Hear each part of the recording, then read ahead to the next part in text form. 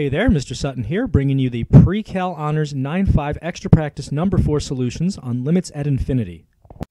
For this problem, we're trying to find the limit as x approaches infinity of this weird-looking rational trigonometric function. There's a few things going on here.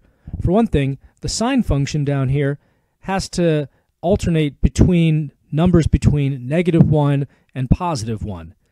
So because we're stuck in this range, that means that, and x is growing here, this means that this is a top-heavy function, which means there's some infinities involved as we move to positive infinity on the x values.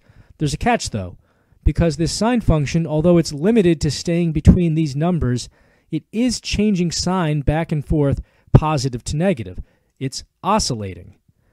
So since we have a function that is oscillating back and forth between positive and negative, and it's moving away from 0, so it's not converging at 0, that means that our limit is going to be does not exist. We can't specify whether it's a positive or negative infinity limit because it keeps changing its mind which direction it's going. So this is just plain old DNE, nothing else to really say about it. To find the limit on this one as we approach infinity, we're going to start by choosing our champion on each side. So we're going to ignore the slower growing terms in the numerator. Everything except x cubed can go away. In the denominator, 4x to the 6th is the dominant function. So now reducing this,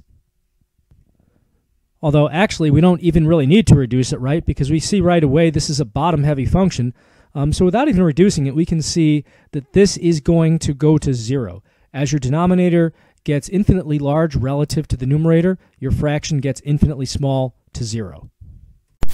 On this problem, we're going to start by choosing our champion. Because we're going to infinity, we can ignore slower growing terms, such as this 3 in the numerator, so we just have a -2x to the 4th there. And also this 2 in the denominator is not really worthy of our consideration on this problem, so we just have an x down there. Reducing this, this is -2x cubed if you wanted to reduce it. So now you can go ahead and plug infinity in because there's only one x. So -2 infinity to the 3rd. This is essentially -2 times infinity, which comes out to negative infinity. To take the limit for this function as x approaches infinity, the key is recognizing that this negative e to the x, x to the 4th term is a top-heavy function. E to the x is growing faster than x to the 4th.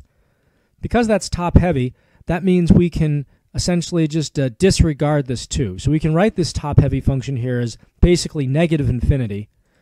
And then negative infinity plus 2, well, that 2 doesn't really matter, so we just have negative infinity for the answer. The first step on this problem, to take a limit to negative infinity, is to disregard this positive 9 down here. That is insignificant as we approach infinity.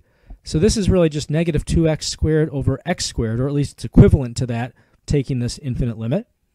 Now we can reduce this, and we just end up with -2. For this one, we're trying to find the limit as x approaches infinity of this fraction. I'm going to choose my champion on this one.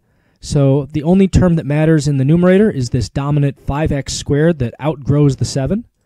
In the denominator, 3x squared is growing faster than -x. And then we can just cancel out these x squareds to get a limit of 5/3. For this one, we're going to start by ignoring the slower growing terms. So pretty much everything is going except for this -7x to the 4th.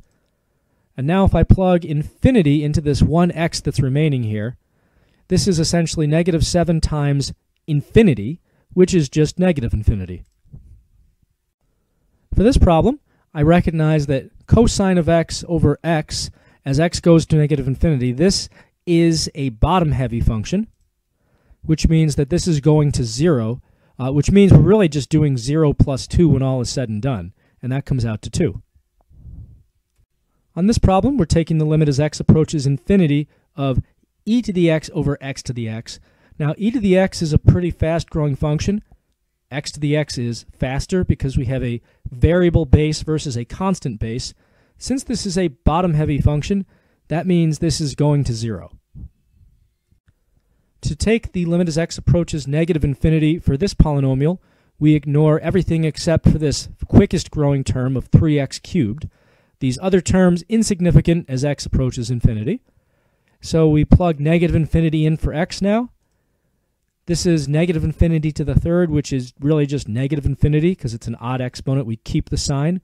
3 times negative infinity comes out to, well, just more negative infinity. To deal with this rational, radical, weird-looking function as x approaches negative infinity, we're going to start by choosing our champion. We can ignore the 2 and the 3 inside the cube root because those are insignificant versus these 4x squareds. The 4x squareds can actually cancel each other just to give us 1. And then the cube root of 1 is, we don't really even need the limit there. This is just going to come out to 1. On this problem, we're defining f as this rational exponential kind of hybrid function where x is greater than 0. We want to know which of the following is a horizontal asymptote to the graph of f. So we're talking about an infinite limit. Normally, if you have an exponential part of this, you have to worry about the limit as x approaches both positive and negative infinity because exponentials behave differently depending on which direction you're going. However, since they said x is greater than 0, we're only concerned on this problem with the limit as x approaches positive infinity. We're not going to worry about negative because we're not allowed to go back there anyway for this function. All right, well, if we take that limit, we're going to choose our champion. On the numerator, we only have 5x to the 20th, like it or not. Denominator, 8e to the x squared is faster growing than 9x to the 20th, so we're going to keep that. And then between the two of these, we can't really reduce this at all. However, we do notice that e to the x is a faster growing function than x to the 20th. Since this is a bottom-heavy expression, that means it's automatically going to 0, which means our horizontal asymptote is going to be y equals 0, giving us answer choice A.